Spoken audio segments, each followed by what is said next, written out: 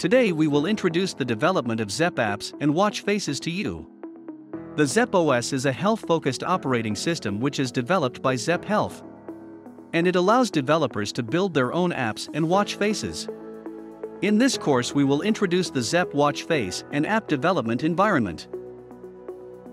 Before installing the Zepp OS development tool, we need to install Node.js first, because the Zepp OS development tool relies on the Node.js development environment.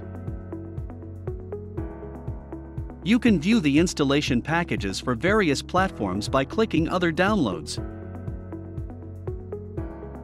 After configuring Node.js, we need to install the Zeus CLI. Zeus CLI is a fast development tool for developing Zepp OS apps. Visit the NPM website. Search for it zeppos/Zeus CLI and copy the installation instructions on the right. Open a terminal.